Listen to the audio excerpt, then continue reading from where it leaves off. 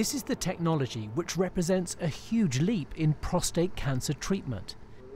It involves a drug derived from bacteria found in the darkness of the ocean floor. This laser optic fibre is inserted into the prostate. The light activates the drug which kills the cancer. When Gerald Capon was diagnosed with early prostate cancer, he was worried it might develop and he'd need surgery or radiotherapy, which can cause incontinence or impotence.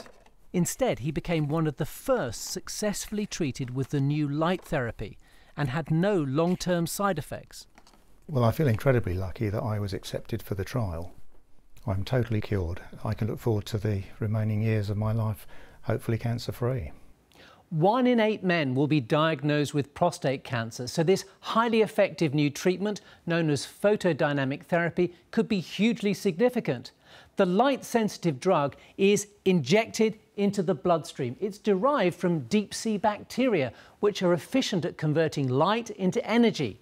Through a thin tube, a laser light is inserted into the prostate. The light activates the drug, which destroys the cancer cells.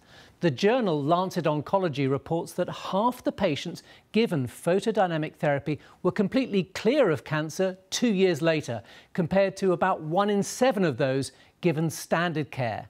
Crucially, it did not cause major side effects.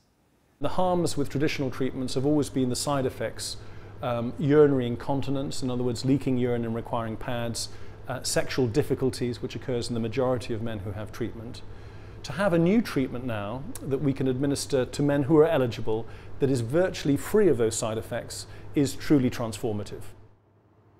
The treatment is likely to cost around £20,000 a patient and is expected to be approved in Europe following these impressive results.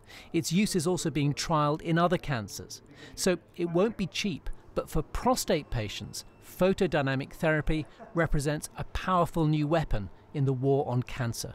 Fergus Walsh, BBC News.